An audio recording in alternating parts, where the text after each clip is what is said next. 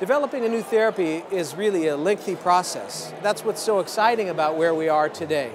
We're really at a point where after more than a decade and a half of work on the part of my collaborator, Dr. Haiyan Fu and Doug McCarthy at Nationwide Children's Hospital, we're really at the point where we're about to test this viral gene therapy for the first time in patients. We wouldn't be at this point without the support of the San Filippo Children's Research Foundation.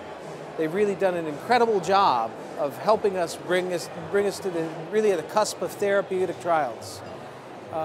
This is the process to get here has included long years of testing in animal models, testing for toxicity that's acceptable to the FDA. Now our big effort is making enough of the virus, raising the funds to make enough of the virus to deliver to patients. All of these steps have relied on contributions of the SCRF and other foundations like them that have really spearheaded the work, spearheaded funding for the work. Well, there is sort of a misperception about the role of the FDA. The FDA's job is not really to impede research or impede progress.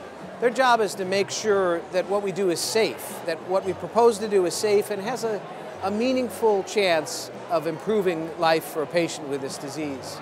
So the FDA is appropriately very cautious. We are using a virus to deliver a gene, and our target is the brain. So they've asked some pretty detailed questions about what we plan to do, and we've had to really show, and before we finally do it, we'll make a final package where we really show all of our toxicology data, everything to show that we can do this safely. But there is a sort of misperception that they're dragging their feet in a way, and really they're partners in developing this in a way. They've given us good guidance about what's required for us to bring this forward. One of the advantages for us as what we consider an investigator-driven trial, this is developed out of our center, out of investigators to do it, not out of a company, for example, developing a new therapy. We have partnered now and licensed the potential therapy with a company, but it's really driven by the work, the scientific work that's been in our hands for more than a decade. Well, collaboration is critical, and it's important to know that we really consider our interactions with the SCRF as a collaborative process.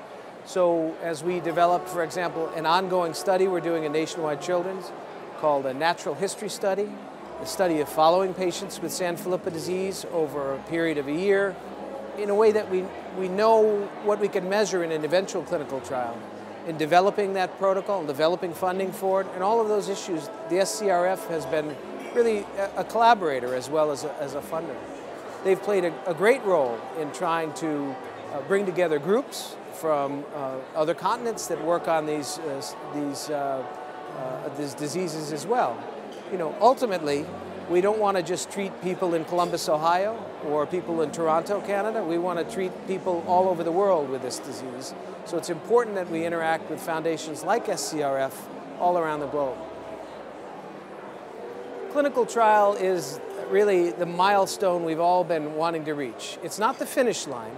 It's an experiment to know whether what we've shown works in animals is safe and effective in humans. But we've reached a point where we can't get more information from the animal models about whether this is going to work or not. It's such a critical milestone to say now we've learned everything we can about it up to this point. Now is the time to figure out the big question. Does it do what we want it to do in people or not? Is it safe? Does it improve their life in a meaningful way?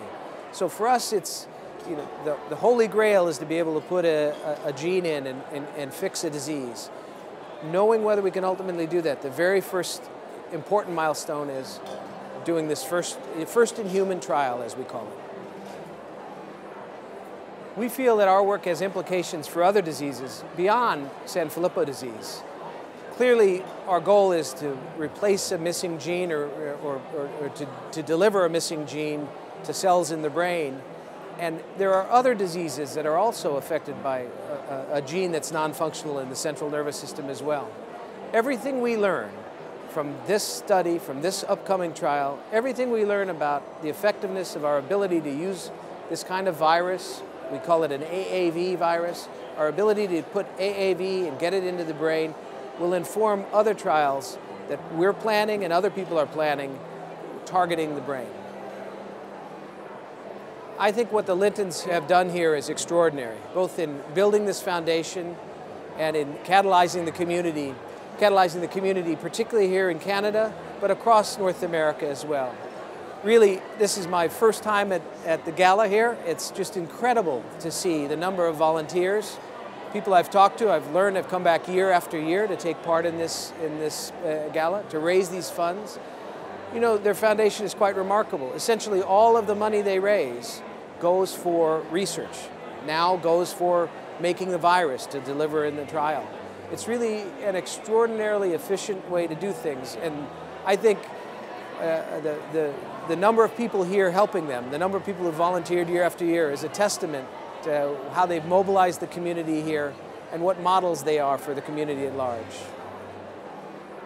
Patient foundations like the SCRF, founded by families affected by the disease, play an increasingly critical role in catalyzing research.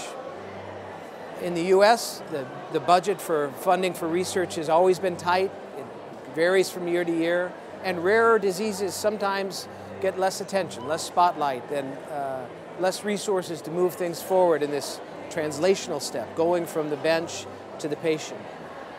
Foundations like the SCRF play a critical role in providing seed funding for important projects, for targeting support for critical steps in the development of a trial, now for helping to support the production of the virus that will be delivered in the trial. There's several special features about Sanfilippo disease that makes it really challenging to think about therapy.